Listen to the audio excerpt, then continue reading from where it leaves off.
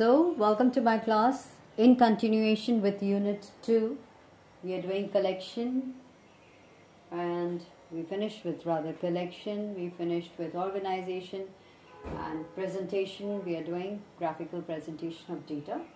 And today we are going to talk about the false baseline. Now look at this. There is something that is shown with a kink or with a gap here for the y-axis values.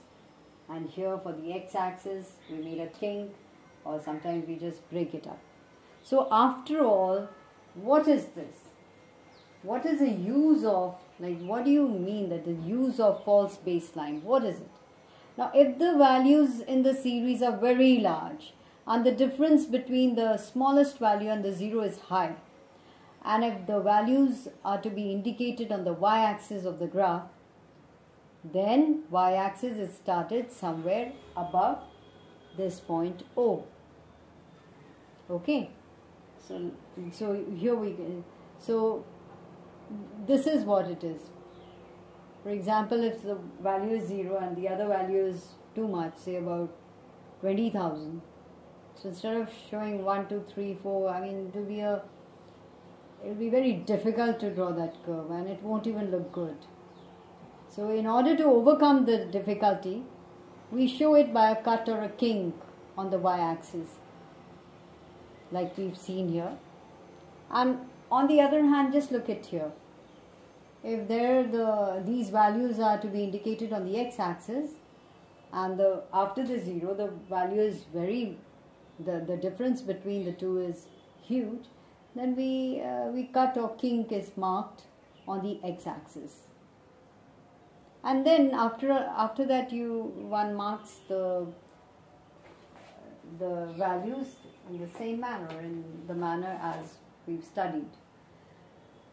Okay, so this is what it is. That's the false baseline that we were talking about. So now, why do you think that we need? Why do we need a false baseline? What is the reason?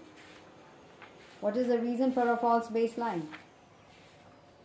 That is, when the values are very high, then it's time that what we start doing is we make sure that, okay, I'll just let you know. So as we mentioned earlier, the basic rule, what is the basic rule by constructing graphs is that the scale on the y-axis should start with 0 even if the gap between 0 and the smaller value is large. If this rule is strictly followed, what will the curve look like? Very much pulled away from the point of origin. Okay, so we sometimes draw these zigzag horizontal lines. Now if you can have a look here, please look here. For example, we have on the OX axis are the years given, and on the OY is the production. Now the production itself begins from, say, 10,000. Okay, this is my pen gone off too. So, alright, so here's the pen.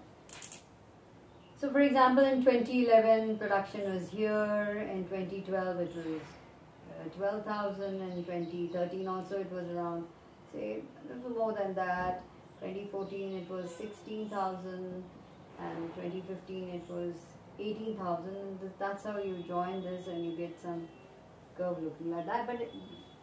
But just imagine 0, in the first value itself starts from 10,000.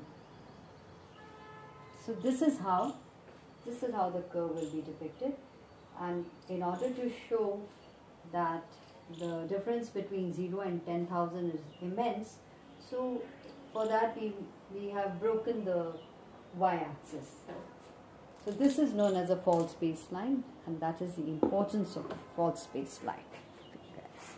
I hope it's clear, and you can get a question as what do you mean by a false baseline? And what is the importance of a false baseline?